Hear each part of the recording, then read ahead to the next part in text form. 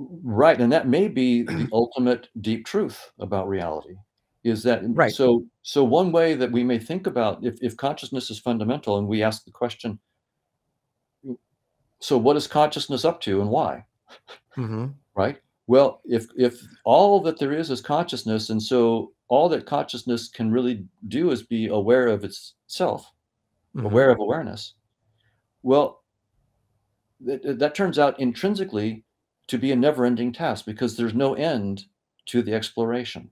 Sometimes I like to Yeah. call this Gödel's candy store. There's no explanation, no end for the exploration. And so consciousness is forever exploring all of its possibilities, and perhaps the exploration could also be in it thought of as invention as well. It's a creative exploration. It's creating itself as it goes, and that's how it learns about itself. And so we are Yeah. part of, you and I then are consciousness exploring one little aspect of its many possibilities.